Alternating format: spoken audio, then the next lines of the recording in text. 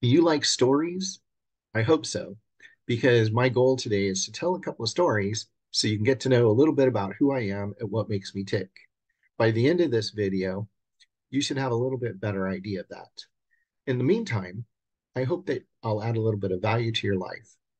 Also, you're going to want to stick around to the end because I'm going to share a story about how a interaction I had with the police changed my life. So stick around for the end to hear about that story. It's a good one. So the first thing that you should know is that I'm doing this video as part of a challenge. A group of business people are doing a 4-week challenge, and the first challenge is to do a little intro video so we can get to know each other a little bit. So my name is Chris Vogt. I'm a commercial real estate agent, a business broker, and my personal branding is I am your professional connector. So there's three things that I want to talk about today. I want to talk a little bit about my health, artificial intelligence, and social media. And those things will help you understand me a little bit better. Let's start with a scary story. I went to a conference in Dallas, Texas, August of 21. There was about 5,000 real estate agents at this international real estate conference. And when I came home, I got home from a long flight and I felt a little tickle in my throat the night before while I was sleeping. I woke up and had to gargle a little bit. I got home and I was feeling pretty good. I went shopping, went out to dinner, got home, put all the stuff away, went up to Netflix. And just as I was getting onto my bed to go watch some Netflix, it hit me like a ton of bricks. That's right, COVID, the Delta variant. I fought it for almost a week before my daughter, who is an ICU nurse, said that I had to hang up the phone and call 911 and get an ambulance immediately. She said, don't do anything else. As soon as you hang up the phone, the next thing you do is call 911 and get that ambulance there, Dad. So I did. And I ended up in the hospital that evening for 27 days. The doctors would come in the morning and doing the rounds, and they'd say, "Oh, Chris, you're still alive." And I thought they were just being friendly. But when I got out of the hospital, my doctor who took care of me afterwards said, "No, Chris, they were actually surprised that you were still alive." So I asked my doctor, I said, of all of the post COVID patients that you're taking care of, how do I rate on that spectrum from good to worst? And he said, Chris, you are the worst. I have not had any patients that survived that are in as bad a shape as you were. So that was September of 2021. And I spent a lot of time these last months recovering from that, and I'm still recovering from that. I'm not quite 100%, but I'm working my way in the right direction. That's just a little bit about my health.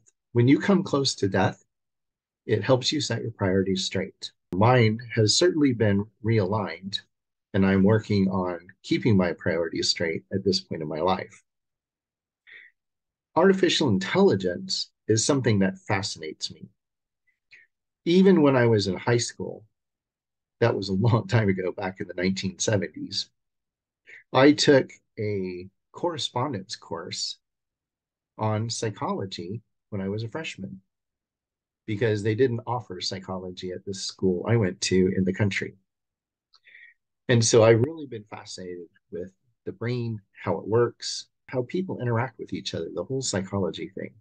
And it's fascinating now that computers are being fed information and they're learning in ways that many people believe are the way that humans learn. Fascinating time to live in. And like it or not, AI is not going away. It's here. And I see AI as a tool. It's something that you can choose to use it for good or you can use it for evil. Well, I'm planning to use it for good. I also see AI as a great equalizer. So some of the limitations that I'm experiencing, I'm working to use AI to overcome them and make me even better and give me an edge over my competitors. So I see AI as something that even though it can be used for bad, then I'm planning to use it for good. Social media. So in 2023, social media is one of the things that I'm really working on, learning how to do social media better as someone whose age starts with a six. When you get up at that, what I like to call the silver circle society, as you can see, I've got a little bit of silver in my hair. Social media may not be one of the things that a lot of us in our age group are really comfortable with, but I'm making an attempt to really get with it. So on Valentine's Day, I launched my YouTube channel, Valentine's Day 2023. No, I did not do anything romantic. I did it on artificial intelligence, actually. That was, a couple of months ago. So we got March, April, we're into May now. So we're coming up on 3 months. And when I looked earlier today, my YouTube channel was up to 106. Yes, 106 subscribers. A lot of people are like, wow, Chris, that's actually pretty good for only 3 months. And I'm looking at it and I'm like, man alive, this is really difficult. So I was looking at my stats as of earlier today. I had 1,250 views of my videos and 123 views in the prior 48 hours. That's actually pretty interesting that in the last 48 hours, I had almost 10% of my views.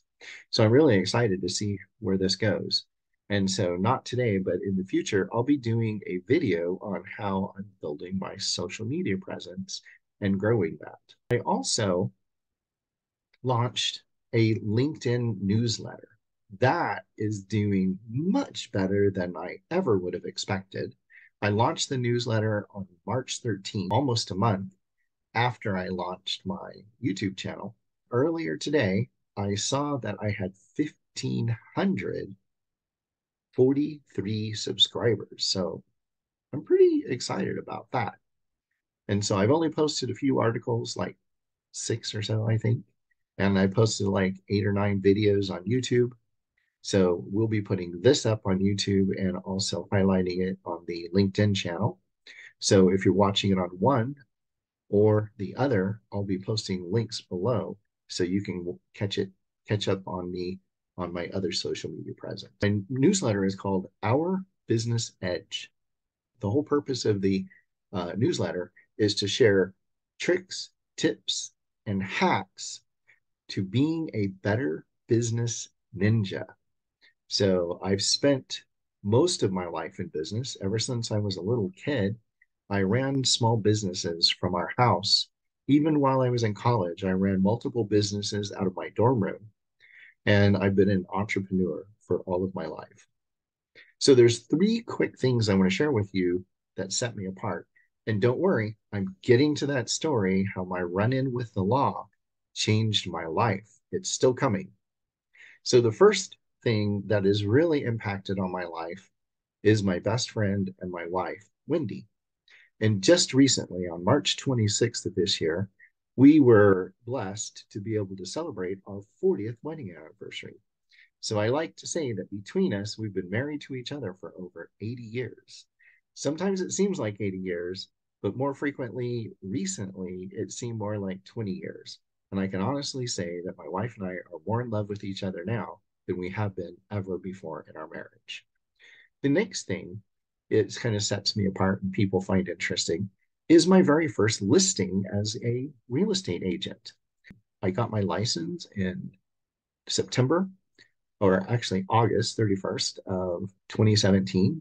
And I joined my brokerage or the sister brokerage on September 1st of 2017. And I actually was focused on other things than listing when I first started, and I was doing residential, but then I started doing commercial. And in the summer of 2019, I got my first listing.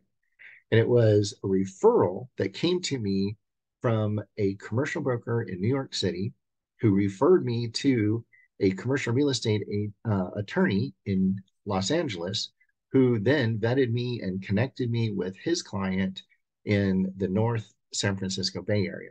To make a long story short, My first listing was $256 million.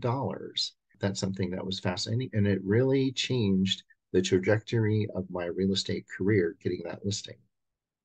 And then the last thing, I'm going to tell you the story about how I did a year of forensic accounting for a client. And that year of forensic accounting resulted in me putting together a team, which, and I was the engineer, and we executed a hostile takeover in the Silicon Valley. Our team went in on a Monday afternoon at 4:45, accompanied by two plainclothes police officers carrying handcuffs and handguns. After what, in hindsight, was actually a pretty brief period of time, we were able to effect the takeover, and the next morning I was introduced to the staff of the company as the new COO and CFO. And so I ran that company for almost 5 years until I retired when I was 42 years of age. So that's just a little bit about me, Chris Vogt, your professional connector, commercial real estate agent, and business broker. I hope you enjoyed it, and I hope you enjoyed the stories and that you found a little bit of value for your life today. Have a great day, and we'll see you on social media and hopefully meet you in real life. Take care.